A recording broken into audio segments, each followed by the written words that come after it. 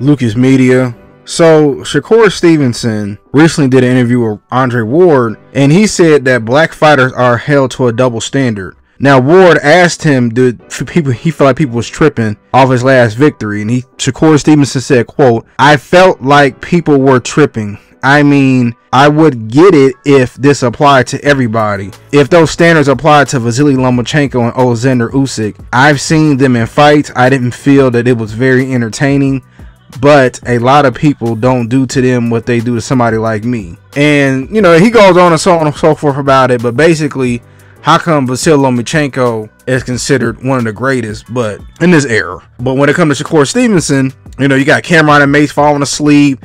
You got people leaving a fight, and he don't understand why there's a difference. Well, let me explain it to you, Shakur. I went back and watched some of your press conferences, and you was coming off like you was that guy. So, let's just start off for number one. They're European fighters, okay? European fighters are marketed totally different, but you coming across like you finna go in there and stop somebody. Even if you don't knock them out, beat them so bad that the referee has to stop the fight. And then you go in there, you know, and you're bouncing around, and you're moving, you're not really landing all your punches, and the fights go 12 rounds. Not just one, but two fights. And this is when you are talking trash at the press conferences. You told your last opponent, man, you better have your running shoes on.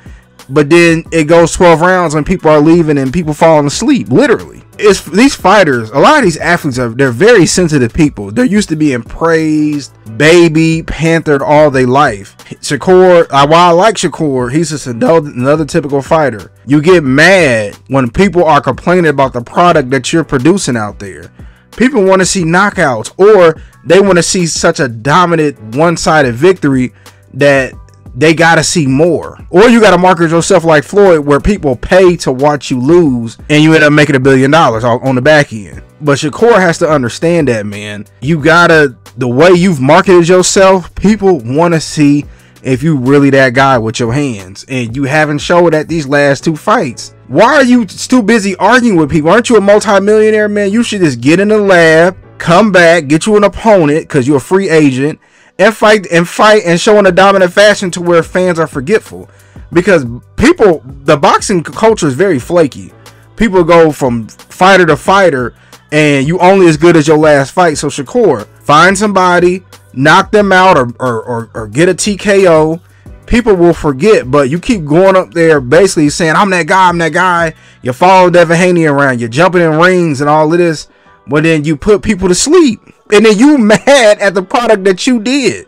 So what you need to do, man, you need to just cut off, you need to get off social media. You need to get completely off social media for a while and just focus on fighting. Focus on beating your opponent so bad that people want to pay, and you get this boring stigma off, because it's hard to shake something like that, honestly. You know, so you got to go out there. If you go out there and you perform like you did these last two fights, it's going to really stick with you forever. So I just want to get my quick thoughts about it. About this, do y'all feel that it's a double standard? Y'all let me know. You know, historically, we had people like Marvin Hagler who was quiet, or Terrence Crawford was quiet, who didn't get their recognition until later on, versus a Sugar Ray Robinson, or even a Sugar Ray Leonard, or Muhammad Ali. But yeah, tell me what y'all think.